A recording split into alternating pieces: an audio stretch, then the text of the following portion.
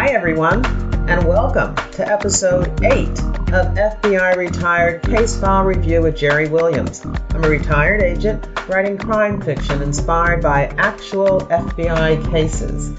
In this episode, I get to interview retired Special Agent Bobby Chacon. Bobby served in the FBI for 27 years. During this interview, he talks to us about working in New York on a Jamaican drug gang squad, where his and his squad mates' efforts disrupted and dismantled the violent Gullymen Posse gang. He also talks about another highlight of his career, being a member and a team leader on the FBI's dive team, conducting search and evidence response at underwater crime scenes around the world. Now, because of Bobby's amazing and varied career, this is one of the longest interviews I've conducted, so I don't want to take a lot of time talking. But I do want to let you know that it will be my birthday at the end of the month. And if you are enjoying the show, I think a nice birthday suggestion would be for you to go to iTunes to subscribe to the podcast. And while you're there, how about giving FBI Retired Case File Review a good rating? Again, only if you're enjoying the podcast. If you're already subscribed, you may have to access FBI Retired Case File Review via the iTunes search bar to get to the page where you can rate and review the show. Thank you to everyone who has emailed me, including my friend in Costa Rica and the United Kingdom, and of course around the country. Emailed me to say that you love the retired agent profiles and case reviews. Please continue to support the podcast and spread the word about the show to your friends and family. Before we start the show, I just need to remind you that Bobby gave me lots of photos of him during his FBI career, and they're all posted at jerrywilliams.com. Now here's the show. Everyone, I am so excited to introduce you to my guest for today. It's Bobby Chacon, and Bobby served 27 years in the FBI. Hi, Bobby. Hi, how are you? I'm great. I know that you have had a varied career working dangerous drug investigations and then a collateral duty that became a full-time duty with the FBI dive team. Let's take it in chronological order. Okay. First of all, when did you join the FBI and why did you join the FBI? Well, I was in 1985. I started law school in New York, and I was attending law school, and the FBI came around on one of those career days recruiting, and my father and brother were both NYPD sergeants, so I had a history of family and law enforcement, and I was thinking about going into the NYPD as well, but the FBI kind of piqued my interest, and then my dad was actually the one that encouraged me to go into the FBI because he said, you probably get treated better and work more interesting cases and things like that, and he was right, and so my dad encouraged me, and then I graduated law school in August of 87, and I already had my appointment letter.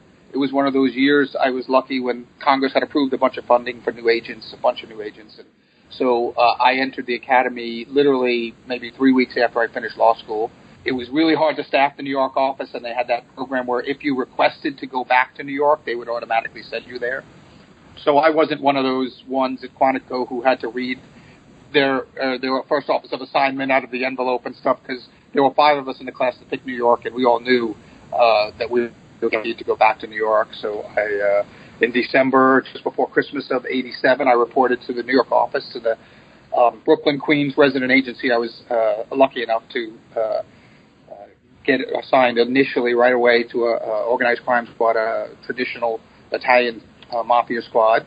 And so I worked for 2 years on the Lucchese family, the Kenrack case, which was Kennedy racketeering. The Teamsters had controlled 2 Teamster locals. The mafia had controlled 2 Teamster locals at Kennedy Airport. So a box of cargo didn't move in or out of Kennedy Airport without the mob taking a piece of it. But as the new guy on a case on a squad that had, basically only 2 cases being worked, half the squad worked one case, half the squad worked the other, and but it was just a ton of wires and surveillance, and then I slowly kind of got weaned into informants. little slower on the Italian side because those are like long-standing informants, and the guys have them for decades, and you develop a relationship. But I had some really old-time agents who, all of whom had gotten their credentials directly from Hoover and were really street investigators, right, before computers and before anything. These guys were pen and paper guys. They had their little reporter's notebook everywhere they went, and I slowly was able to get weaned onto how to work an informant. Not so much how to develop informant because, like I said, with the Italians, these guys, they've been, developing them for years and stuff. So it was a lot of surveillance work, a lot of Title III work, and a bit of informant development, informant handling more than development. Well, it sounds like it was a great training opportunity. I mean, it really was. So how long did you do that? For about 2 years, and then the New York office was starting a new squad back in Manhattan, and I was kind of seeing the writing on the wall that if I was going to get a more vast experience, I was going to have to move, or else I was going to have to stay on this squad for 15 or 20 years before I was going to be in a position to kind of get my own thing going. They started what was called a non-traditional organized crime squad, which at that time in New York meant going after half the squad was going after Jamaicans and the other was going after the Chinese gangs. And so I volunteered for that squad, and my supervisor endorsed me, and I moved back into the main office in Manhattan and got on the ground floor of this brand new squad that was taken off, and it had a great supervisor and a great primary relief. And that's where I really started learning how to develop informants, it just took off from there. I was assigned to the Jamaican squad, at the Jamaican side of the squad, and I just got really fortunate one day early on.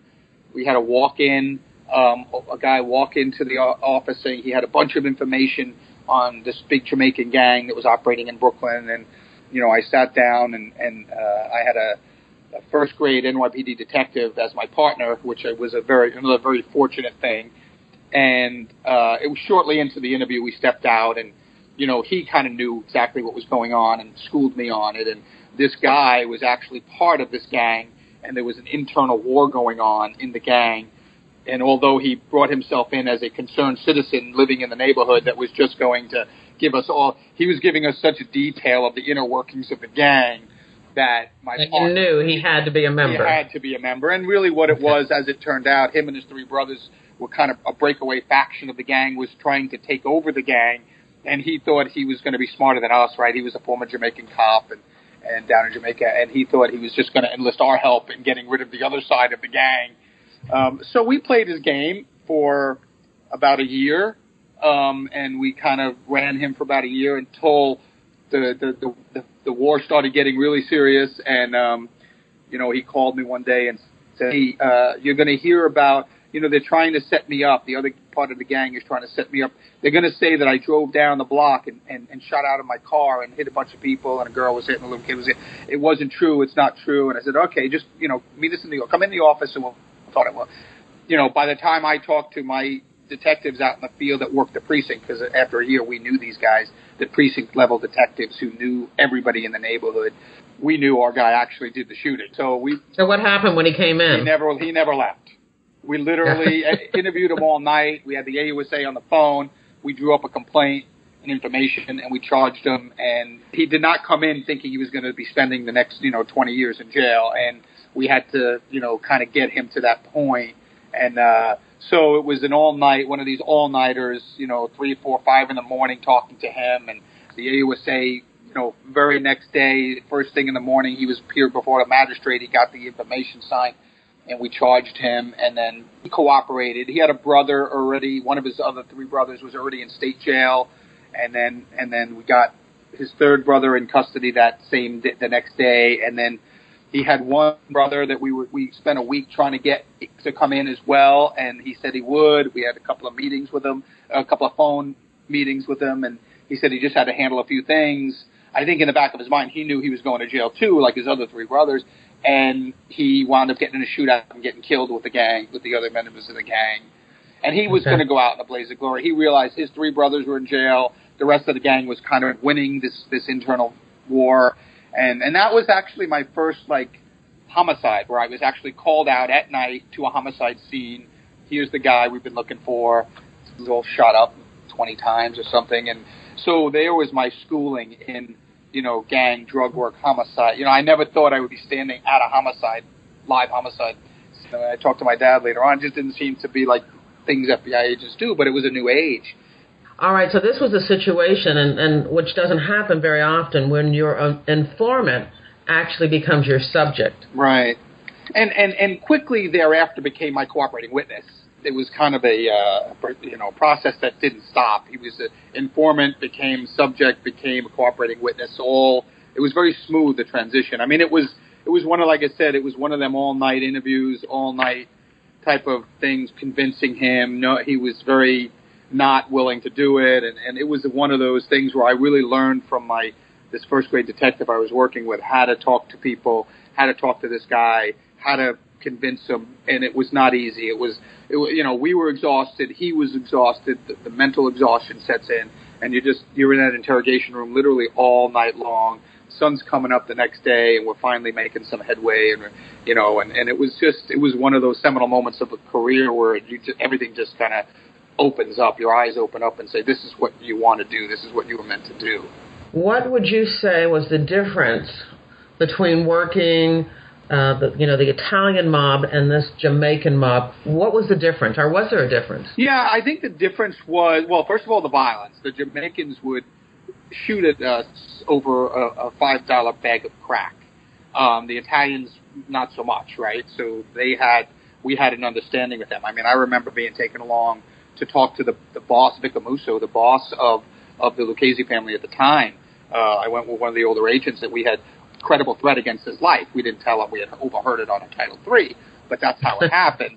And right. We approached him on here's the boss of the family, surrounded by his inner circle, his bodyguards, and they're all in their sweatsuits and they're hanging out at a handball court in Queens. And you walk up to him and say, Mr. Russo, we have to inform you we have this credible, threat against your life. He feigns this shock on, and it was one of those movie scenes, well, I don't know why, agents, thanks for telling me, but I have no idea why anybody would want to harm me, Yes, I'm just a businessman. Yeah, and we satisfied our legal, obligation to let him know, and we walked away, but you would never have that type of interaction with the Jamaicans. Whenever we were in the street working them in Brooklyn, it was always much more high tension, much more looking over your shoulder. Even when you're on surveillance, you will, always knowing that they could and probably would shoot at you because, they were all born and raised in Jamaica. It was a much more violent society. There was much less respect for the police, and it was much different. It was in that sense. The other thing was, and when I was working the Italians, they weren't many of them weren't cooperating, especially once you arrested them. They were willing to go to jail for 10 or 20 years and do their time. It was later when Sammy the Bull and a lot of guys started to flip that changed, but that was after my time. I had already left and gone to work with the Jamaicans. But the Jamaicans would, because mainly they were facing Title 21 drug charges, which carried much, much stiffer penalties, and they were mainly in the crack trade, and the crack guidelines on the sentencing guidelines on crack were very, very tough. So most of them never faced those guidelines. Most of them cooperated. They got their 5K letter, and they got a break from them, which allowed the judge to depart down on the sentencing guidelines. And so guidelines were really only a hammer over their head that 95% of them never faced. I think my first indictment on the gang case that I was talking about, I think we indicted 54 people, and we went to trial on 6. We had 48 people plead out, or, not all of them cooperated, but most of them did. That was the main difference. And the other difference was simply the level of violence that the Jamaicans were willing to engage in. The Italians knew that it wasn't good for business to be violent towards police. And, that was something they learned over decades and decades and generations. The Jamaicans, most of my subjects were born and raised in Jamaica, a violent place where they didn't respect the police. There was a high level of corruption in the police down there. So they brought that kind of attitude with them to the streets of Brooklyn and the Bronx. Those were the two main differences when I went over to the Jamaicans. The good difference was we were able to get a lot more cooperators. The bad difference was that even on a surveillance, you always had to have your head on a swivel. They, whenever you chased them, I mean, I don't think I ever arrested a Jamaican that did not have a gun on him. And some of them resisted, and we rolled around. I remember rolling around on the streets, with these guys, and the gun would come out of his waistband and things. So I mean, it was commonplace, that kind of thing. Now, was there a particular head of the family? Was there a Don in the Jamaican gang? There was, actually. And all of the gangs in Jamaica, the Jamaican gangs in New York, were all tied to a particular neighborhood back in Kingston, Jamaica.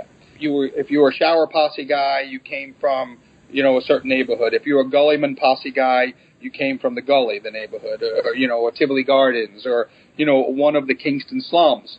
And so the gangs would form down there, and that would be their base. And when they set up operations in the U.S., in Miami or New York or another city, they would have that affiliation. And that's pretty interesting, because yes, in Philly, like, you might have a gang affiliation because you're on a particular corner in the neighborhood. But the corner in the neighborhood for the Jamaican gangs is back in Jamaica. And that served them well, because they knew everybody. You couldn't be a member of that gang unless they knew your family back in Kingston. You weren't going to fake your way into a gang, because it was all family relationship, friend relationship. You knew people who they knew. I mean, it was a very tough thing to penetrate, because they all knew each other growing up. And I think that was one of the reasons it served them well. The other one was, I quickly realized that there, just like the U.S., there were two major political parties in Jamaica, the JLP, the Jamaican Labor Party, and the PNP, the People's National Party. And all the gangs were affiliated with one or the other. We noticed a lot more violent activity in the U.S. even around the Jamaican elections down in Jamaica. The gangs would be shooting it out in New York about the election that was about to take place in Jamaica. It was a learning process over a couple of years, but after a while, when I'm sitting in an interview with a Jamaican guy and I start talking about the JLP or the PNP, you could see them immediately change their posture. They immediately knew that, I had a knowledge of some of their inner workings. I guess also that really says a lot about the political corruption, where the gangs had an affiliation with the political parties. Absolutely. I mean, you had to know who you were dealing with politically in Jamaica, what neighborhood they were from, and each gang had their own, and neighborhood had their own way of doing things. Some were more violent than others, and it was just a learning process over a number of years.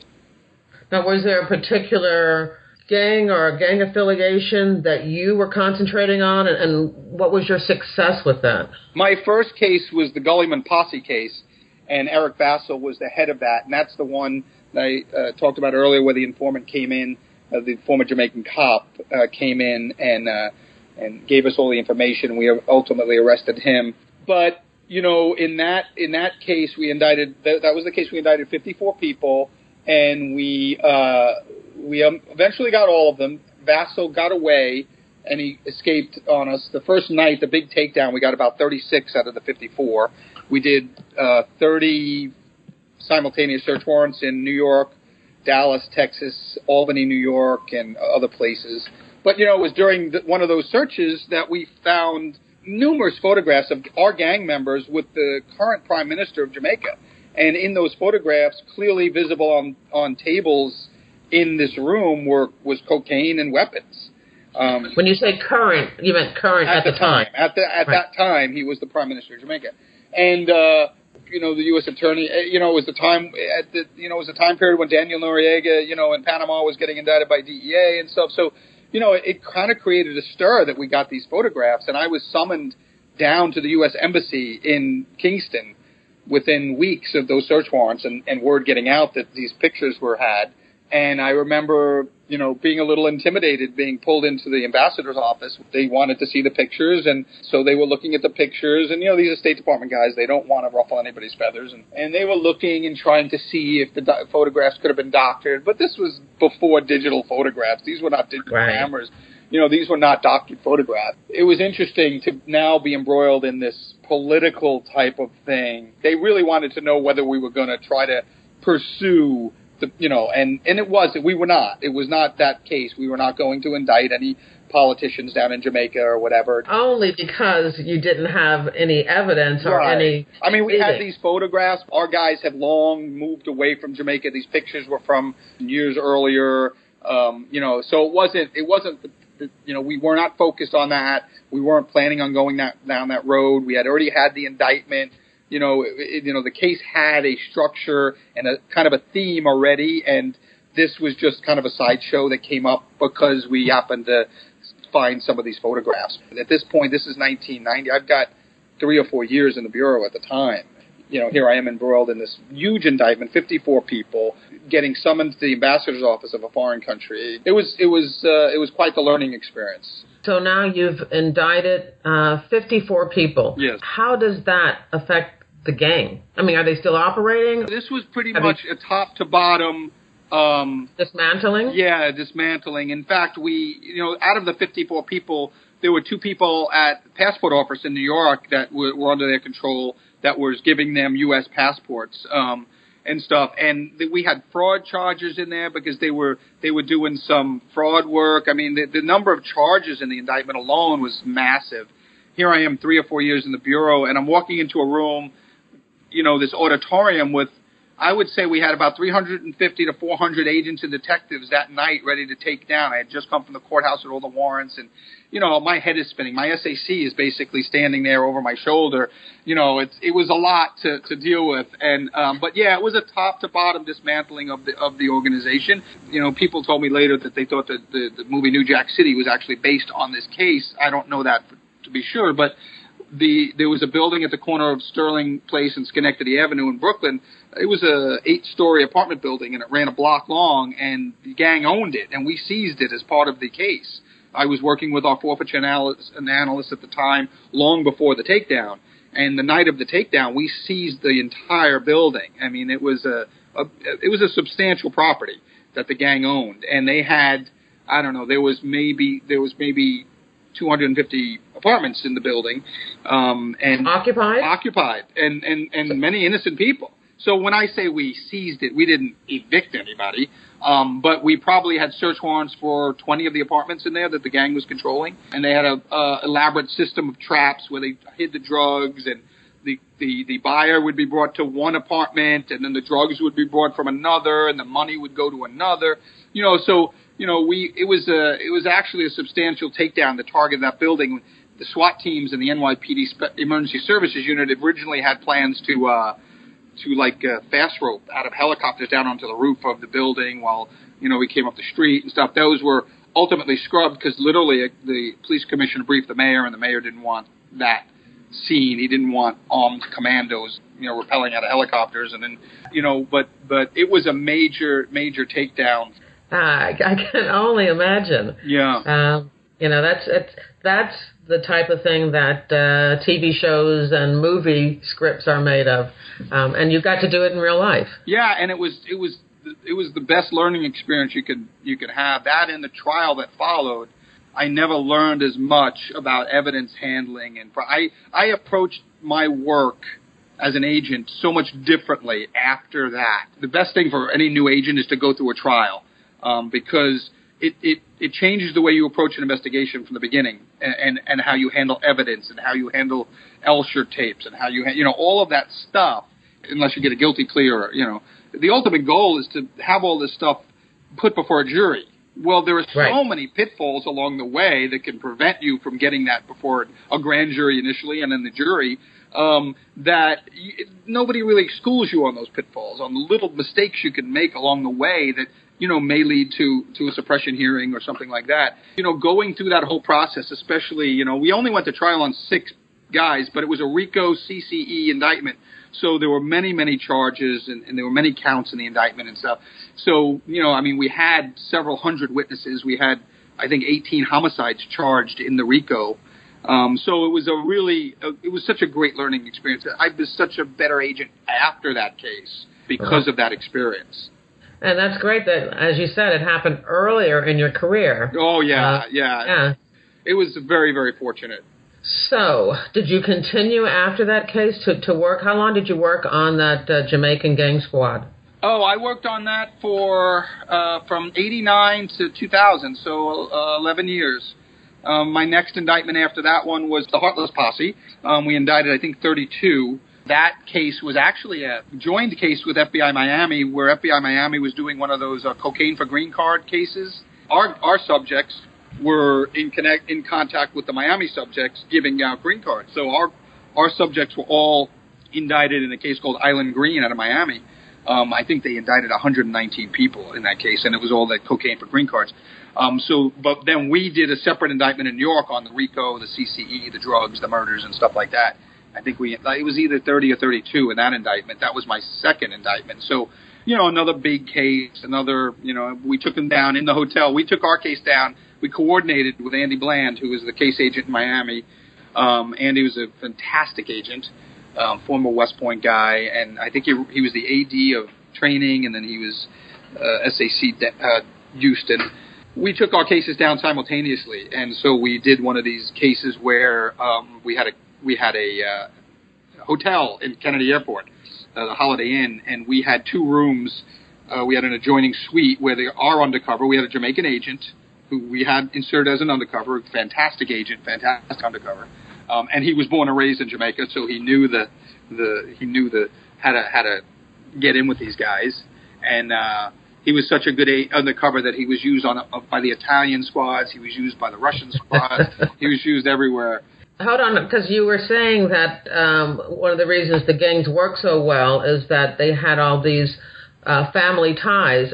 How come this guy was this undercover agent was able to infiltrate the gang? He was from a very small family, and it wasn't in Kingston. It was just outside of Kingston, and his entire family had already relocated to the U.S. I think his mom, one of his folks was deceased. The other lived with him and his wife. He married a non-Jamaican woman. So I can't remember what his actual cover story to them was, but I think because he had the dialect and he had the language and he just he was authentic. I was going to say he was acting, but he was so authentic because he was the real deal. I think that they never ever saw him even as a possible.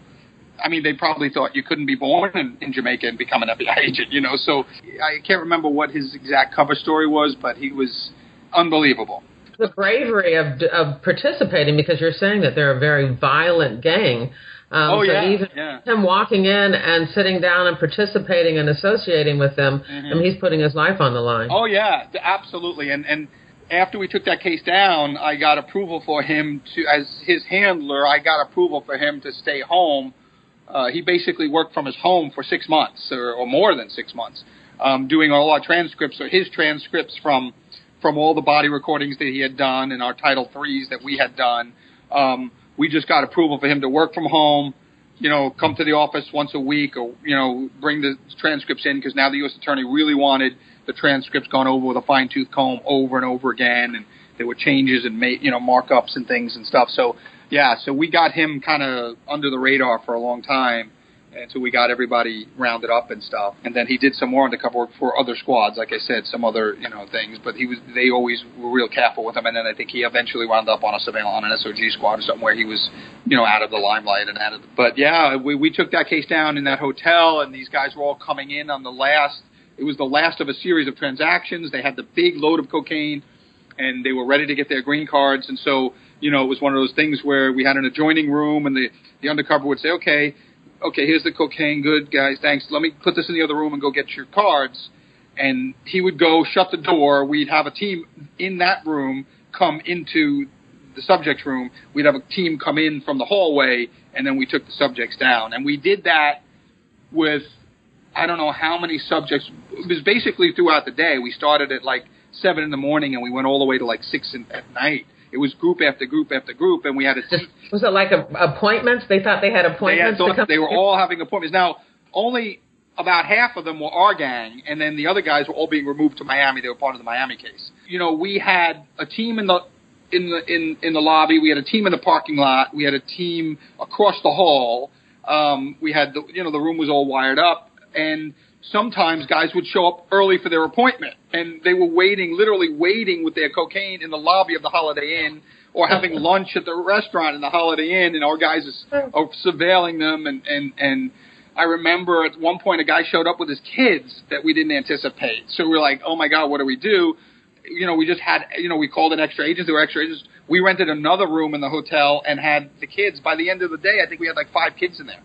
And in true bureau fashion, the agents that were assigned to like babysit these kids, they got called on the carpet by somebody at headquarters because they had rented like 6 kids movies just to keep these kids occupied. And then they tried to get reimbursed for these movies, and they're like, you can't rent kids movies. And, and we're like, no, you don't understand. And it took us so long for those poor guys to get reimbursed for those movies they had rented just to keep the kids quiet. Those little stories, being in the bureau, you have those things. It's just craziness.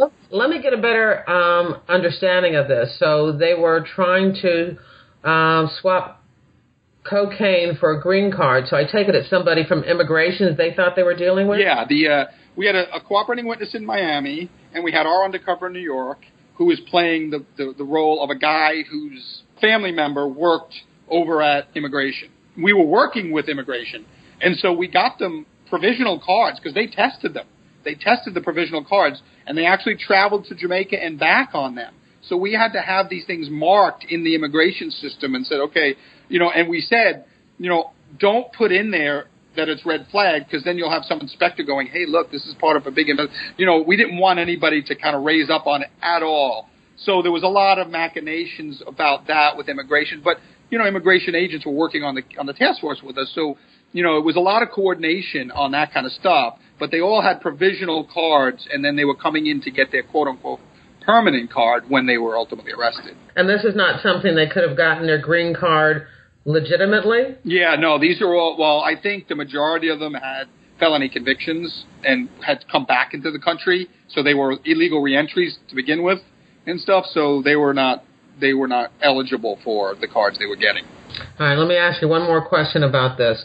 Was this something that we orchestrated, or did you find that there was somebody in immigration who was doing this, selling the green cards for cocaine, and then you kind of took it over? Wow, that's a good question. I honestly don't know the answer to that, because that end of the case was in Miami, and Andy Bland and the Miami agents actually ran that part of the case. So I actually can't. That's a good question. I've never thought of it, but my inclination or my memory is that there was another case like the one you described where they had a bad agent or a bad administrative person and was doing this, and then the Miami division on their task force with immigration said, hey, why don't we use that and the publicity of that case to kind of set up our own thing. So I think in our case, we didn't have somebody dirty already in there, but we created it based on the prior case, and kind of everybody knew about the prior case. So it was actually good that they said, oh, this can happen. You can get somebody in there to give you green cards and stuff. So, what kind of duties and assignments did you have after that? Well, in 1995, while I was still investigating Jamaicans on the drug gang squad, an opportunity came up in the New York office to be part of the dive team. The dive team was expanding. They had a lot of work. They couldn't handle it with the number of divers they had. And it was the first time they were taking outsiders outside the special operations branch of the New York office and stuff. So a couple of our criminal guys got me, and we decided to try out. And in 1990, were you a diver? Were you a scuba diver? I was a recreational diver, and I learned a lot more once I got on the team, because they do a lot more advanced diving than recreational. And quite frankly, my first team leader said he didn't want guys that were too advanced in diving because he would have to get rid of all their bad habits. So I was I was all right. I was a recreational diver. I'd gone to the Caribbean a couple of times and dove around in Pennsylvania, And so I tried out for the team in 95 and made it, and then it became a collateral duty. And so I started working with the dive team like once a month. And then when we had cases, I would travel with the dive team. And what would the dive team do? What kind of cases would... My first real big case on the dive team, so I got on in 95. Well, in 96, we have the Atlanta Olympics. So the dive team is down at Lake Lanier in Atlanta, outside of Atlanta, where the rowing events are taking place. And they have these floating spectator stands in the water, which, because they float and they hold so many spectators, the substructure goes down in the water 40 feet.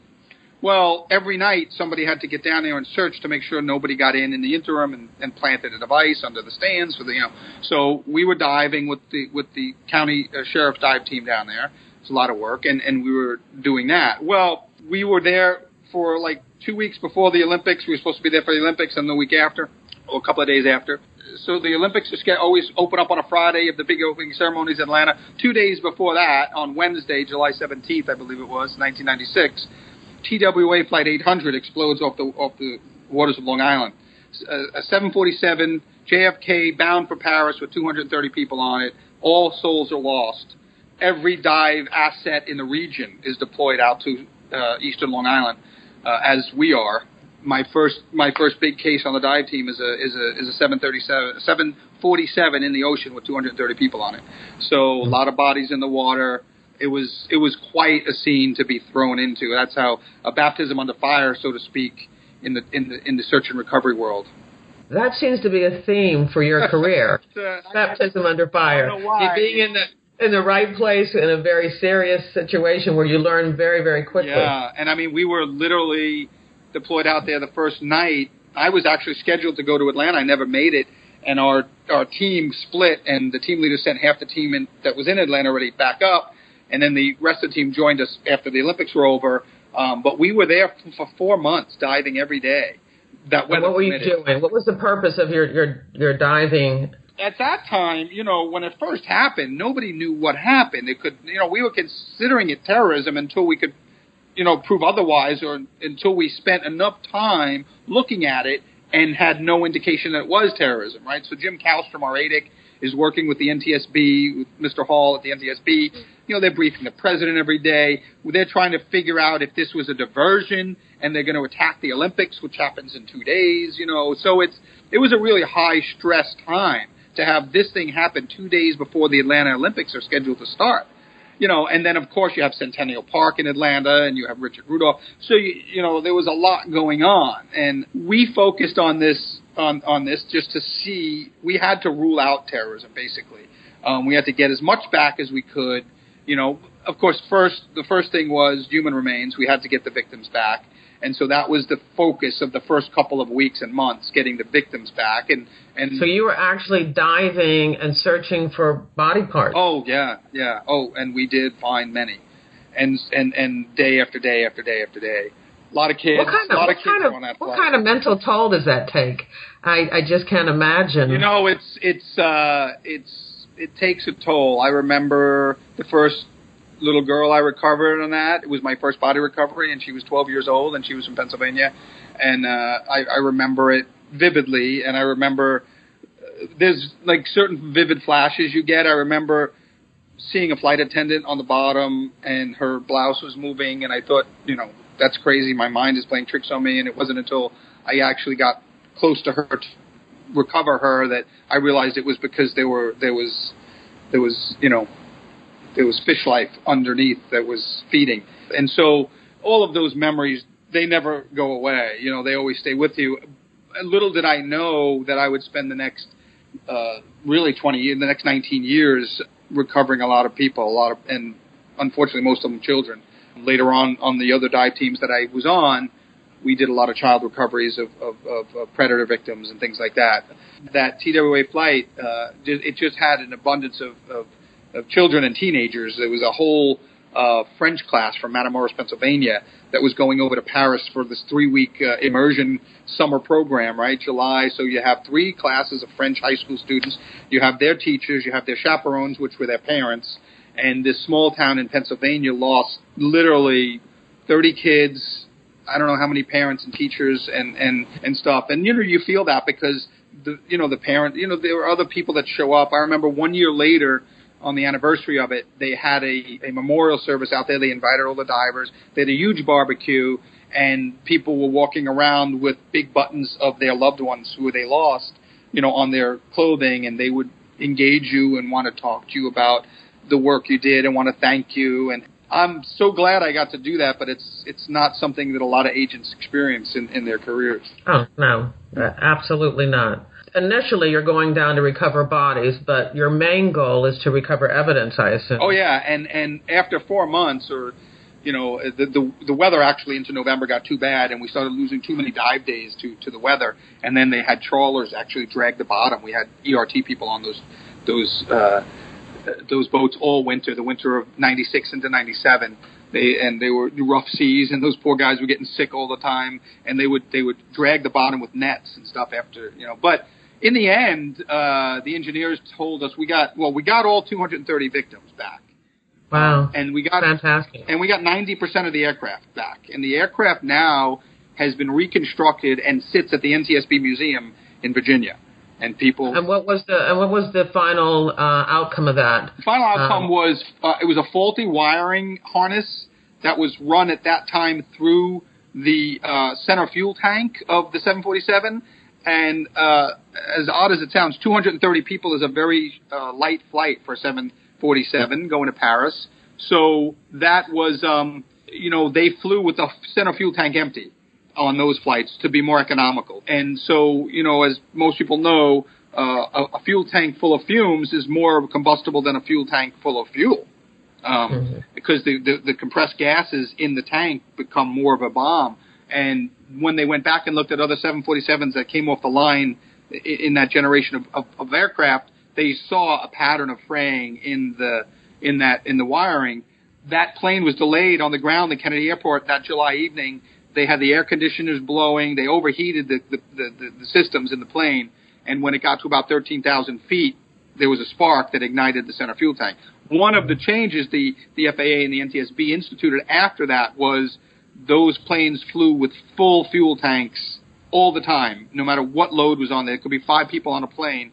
That fuel tank was going to be full. Interesting enough, another kind of side note on that was there was an Agent Newark division whose wife was a flight attendant for TWA, and that was her first international flight, and she was lost on that flight. Oh. Yeah. So this is really fascinating because I don't think many people understand that the FBI has a dive team. You hear about our ERT, which is just the evidence response team. You hear about HRT, which is the hostage rescue team. But it doesn't sound like... What's the official name of the dive team? Well, it's the Underwater Search and Evidence Response Team, or USERT. USERT. And we're actually administratively under ERT. And all the dive teams are co-jointly housed in their field offices with ERT. And we go through ERT training, and we're funded forensically by the lab. We get forensic training. So we're forensic divers. We're underwater crime scene experts. And I always say, like, what ERT does above water, we do below water. It's not. They do a lot more analysis than we can underwater. But yeah, we're funded by ERTU, and they have an SSA at ERTU that covers the dive program and stuff. That started in about 2000, 2001, when I was actually the team leader in New York. I had ascended to the team leader position at the time. And in New York, we had the only dive team, the only official dive team. There were some SWAT teams that did some diving and stuff, but we had the only officially sanctioned dive team in New York. Well, we started getting so busy that the lab said, okay, we want to take what you kind of built in New York and we want to replicate it in 3 other field offices: Washington Field, Miami, and LA. And so I spent the time from 2000 to 2003 not only running the New York team and doing all our missions, but traveling to those 3 other field offices and setting up their teams, buying their equipment, selecting their members, setting up their training courses and things like that. So those 3 years were just a blur because of that kind of activity. And then at the end of 2003, we had the other 3 teams set up, and now the Bureau has officially 4 dive teams in those offices. And before that, the New York team would be deployed to anywhere in the country? Anywhere in the world. In the world, yeah. Okay. And now it's that way, except that, if you notice, the 4 field offices that the teams exist in are the 4 field offices that have the rapid deployment program. So Miami, basically, that dive team covers all of South America. The LA team covers the Pacific Rim. And New York and WFO, they cover their respective RDT areas of responsibility. Because now all 4 teams train together all the time. And we have 1 basic course a year where all the new divers get to know each other and stuff. So, where do you train? Well, each of the 4 offices takes a turn hosting the basic course. So it's not a burden on anybody to do every year. We're a plug-and-play program, so everybody's outfitted the same and everybody trains the same. So if I was, there was a case in Anchorage, Alaska that was my case when I had the LA team. I was short a couple of divers because all of my divers are collateral duty. I was the only full-time guy. Well, it was a be there yesterday type case, and I couldn't get enough divers, so I just call my program manager at Quantico, and he calls out to the other teams and sees who's available. They send me 2 Washington field office divers. I know these guys because I train them at the basic school, and they know all my guys. So we call it like one big team broken up into 4 areas because everybody knows each other. It's a small program. There are only 60 or 65 divers total in the FBI, So we're a very small program. Everybody knows each other, which helps us kind of supplement each other's manpower needs, if be, and it often happens that way.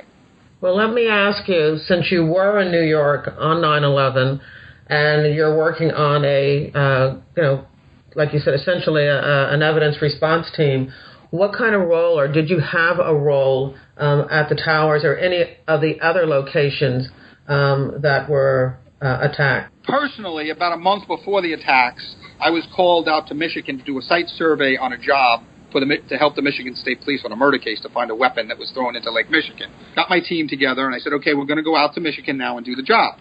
We marshal our people. We get everybody available. And 4 of us are flying out one morning, and then 4 of us, the other 4 guys, we always deployed with 8 divers. The other 4 were going to meet us there later that evening. So we were going to fly into Chicago, and then we had a connecting flight into Traverse City. I was living in New Jersey at the time, as were most of our divers, and I go to Newark Airport, and the 4 of us get on United Flight 91 on 9/11. 2 minutes into the flight, as we're taking off on that very beautiful, sunny Tuesday morning, I look out my window seat, and I see the first plane slam into the North Tower from a distance of probably 2 nautical miles. I look back, and about 3 rows behind me, another one of our divers was looking out the same window in the same direction, and he looked at me and I looked at him. We both shrugged our shoulders saying, what happened? It must have been an accident. And I knew years earlier a small plane had flown into the Empire State Building or something. And it wasn't long after that the co-pilot came back out to the cabin, and as you know, the flight crew always knows where all the armed agents are sitting, so she kind of walked through the cabin and signaled to us to meet her in the back. We met in the back alley, and she told us what she knew at the time, that both towers had been hit, that there were over 24, maybe as many as 30 planes unaccounted for. It could be that the entire eastern seaboard of the United States was under attack. And we're in this bubble that's moving through the air without getting a lot of, solid information. So for the next hour and a half, we don't know what's happening. But they told us we're not getting near Chicago because that was our ultimate destination.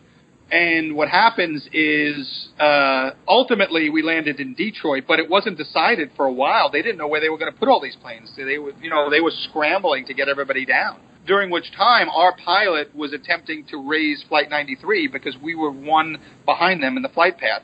We were 757 flying from Newark to Chicago. They were a 757 flying from Newark to San Francisco. They were a transcon flight, more fuel, that's why they were targeted. Because we went around the same security that they went through. We boarded the plane 30 feet from them at the next gate over, and our pilots, were trying to reach them because they had obviously stopped communicating with Cleveland Center and the other communications systems that were set up to get them, and it was a nerve-wracking 90 minutes that you stand thinking how many people that are gone, and is the whole eastern seaboard under attack. And the first thing I do is call the Detroit field office, and I said, we need a view vehicle to get us back to New York. We're 4 New York agents. And as we're driving back, we're trying to call, and we're not getting through, and all the lines are jammed, and I got to ground zero sometime around midnight, I think. I can't remember, but I just remember standing at ground zero that night, and it was just, it's indescribable. And I was sent home and said, show back up the next day. Everybody had a role to play, and I was assigned to the regular ERT rotation, and that was ground zero, fresh kills, and the temporary morgue set up. Right. So I did that. After things settled down a bit, I go back to leading the dive team, and that's during the time period where ERTU and Quantico and the FBI laboratory tasked me with setting up the other 3 dive teams. And so I was heavily involved in that, traveling to LA, traveling to Miami, WFO, and going through with their management and stuff, how to run the dive team, how to structure it, how to staff it, and things like that. And so I did that, and then we started actually diving again shortly after, into 2002, we started diving again and taking jobs on and stuff. And then I started going to those places and having tryouts. I held the tryouts for the divers in Miami and Los Angeles and started selecting them and working with their management to pick their team leaders and things like that. And it was a lot of work for the lab, and I was on the road. I was basically running the dive team as best I could and setting up the other dive teams. And then that kind of, we had everything stood up by 2003. And at that point, it was one of those logical things where I kind of was exhausted and I needed a change, both from 9/11 because we had lost friends and neighbors in that and other things. And my wife's, was in entertainment. She's a producer and her work was all in Los Angeles and stuff. So it was time. And in 2003, I put in for a transfer to Los Angeles. December of 2003, I arrive in LA, and in January of 2004, I'm on a 9-month TDY to Athens, Greece, to do the Olympics, and I did the Summer Olympics there. I did counterterrorism preparedness with the Greek Olympics with the Greek authorities, and I actually didn't arrive full time in LA until towards the end of 2004 because I had that long-term TDY.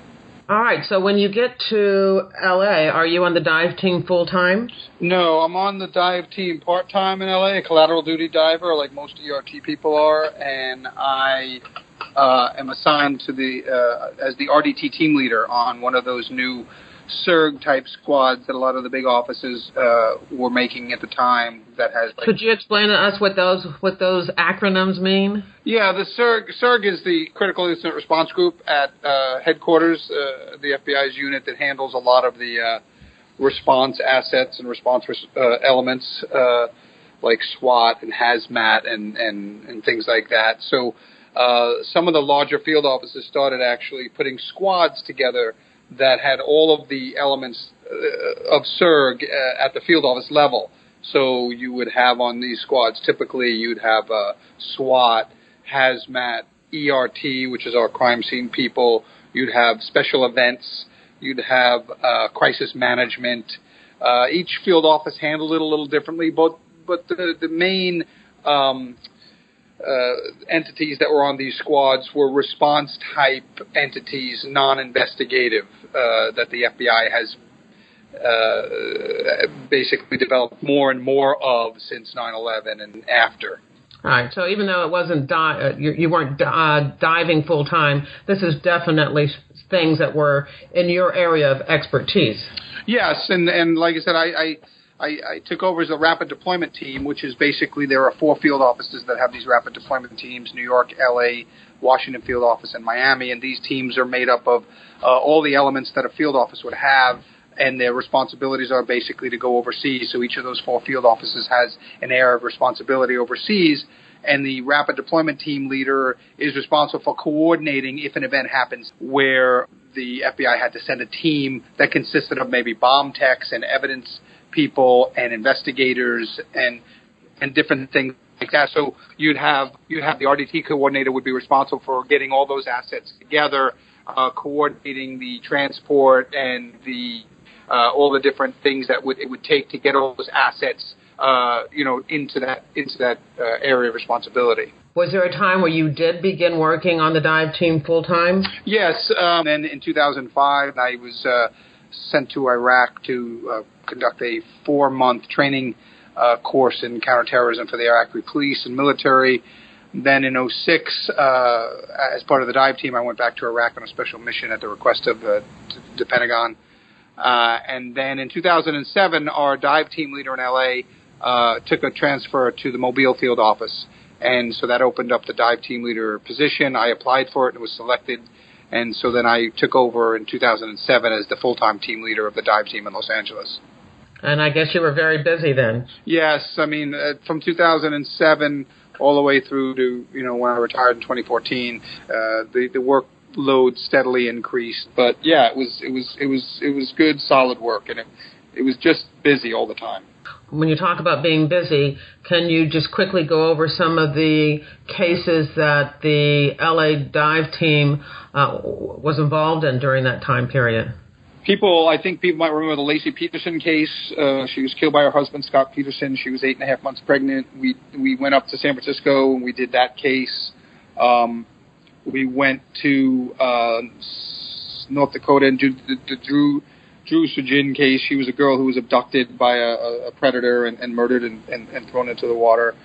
We did the Chelsea King case, who was a high school runner in San Diego who had gone out for an afternoon run and was a victim of a predator and thrown in the water, and we recovered Chelsea. My last case, the last big case, was Israel Keys, was a serial killer. Anchorage, Alaska, FBI Anchorage gets the case. He abducts a 19-year-old girl, Samantha Koenig, from her coffee. She was a barista at this kind of a parking lot coffee kiosk, and he abducts and murders her, dismembers her, and secretes her under a frozen lake 40 miles north of Anchorage. We're called in on that on a Friday. We're there Sunday. We recover her Monday, all 5 pieces of her. He is in the custody of FBI Anchorage and then admits that he's killed many, many, many people over the years. And he gives us 2 more cases and I fly to New York and help the New York team in upstate New York, and we recover murder weapons in 2 other cases that he gave us of murder victims. I think Anchorage had the case, and I think he gave up 11 murders, but we probably think he was good for upwards of several dozen, but he killed himself in jail before he could completely give us all of his victims. Wow. And were there any more bodies recovered of the victims? No. The upstate New York case was an elderly couple he had killed, and where he put them, they tracked to an abandoned farmhouse, which was demolished. ERT did one of their big landfill searches for months and months on that case, and they never could find those victims. It's the typical stuff you normally see on Criminal Minds, but this is real stuff. Well, you just mentioned Criminal Minds, and so that takes us into the next phase of what you're doing now. So you retired as the team leader of the Los Angeles dive team in 2014, July of 2014. And what's the connection now with Criminal Minds? Well, in July of 2014, I retired and immediately moved to Rio de Janeiro, Brazil, where my wife is the executive producer for sport presentation for the upcoming Summer Olympics. It's her 9th Olympic Games, and so we moved down here with our 2 rescue puppies, and I was enjoying retired life until I got a call from Tim Clemente and Jim Clemente, both former agents and work in television, and Jim is the main consultant and a writer on the Criminal Minds series. And so they asked me if I was interested in becoming a technical advisor on a new Criminal Minds spin-off series called Criminal Minds Beyond Borders. And so last August of 2015, I started making trips back to LA and working on this new series, Criminal Minds Beyond Borders. Our team is the same type of team that's on the main Criminal Minds series. It's a behavioral analysis unit team of criminal profilers. The difference being our team handles all the overseas cases. So each episode every week goes to a different country. So our new show, Criminal Minds Beyond Borders, premieres next Wednesday, March 16th at 10 p.m. on CBS. Okay, I'll be watching. Great. Well, this has been fascinating. You have had an unbelievable career. This is probably going to be the longest episode that I produced, but I think I don't see how I could cut any of it out. Okay. Thank you for Skyping with me from Brazil, and I'm very proud of your service, and I know you must be too. Yes, very much so. Even after you're no longer an agent, it's still important for us to put a good face on the bureau and to make people aware of the good work that's being done. And that's the end of the show. Don't forget that photos and links to newspaper articles related to this interview can be found at jerrywilliams.com. Today's episode was sponsored by FBIRetired.com, the only online directory made available to the general public featuring retired FBI agents and analysts interested in showcasing their skills to secure business opportunities. I hope you come back for another episode of FBI Retired Case File Reviewed with Jerry Williams. Thank you.